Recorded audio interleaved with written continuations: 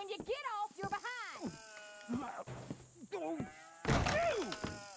Oh, shoot myself. I'll tell you what, woman, was a damn sight more peaceful round here before you came back. You're just lucky I'm a soft touch. I should sling you out by your ear. Ah, you always was a cold-hearted lizard of a woman.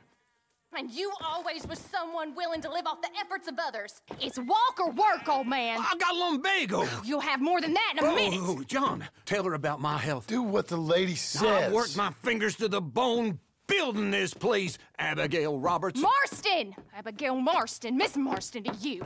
Miss Marston to you. Why you let him stay? He's actually been pretty useful, in a useless sort of way. Who's that? No idea. Friend or foe? We'll soon find out. It's the Geddes boys. From Pronghorn Ranch? Yeah. Mr. Milton! Mr. Milton! Duncan! Sir, Ma found some old furniture in the attic. I thought maybe you folks would want it as a housewarming present, you know? They send their regards.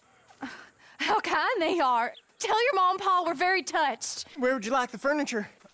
Just over here. Then we can arrange. This is real kind of y'all. You saved the ranch. Pa said this is the least he could do. Well, that's about everything. Send your pa my best regards. Tell him he's got friends for life in me and my family. Bye, sir. Ma'am? I can't believe this. It's so kind. Sure. But there's still some more things that we need to get. How about we take a ride into town?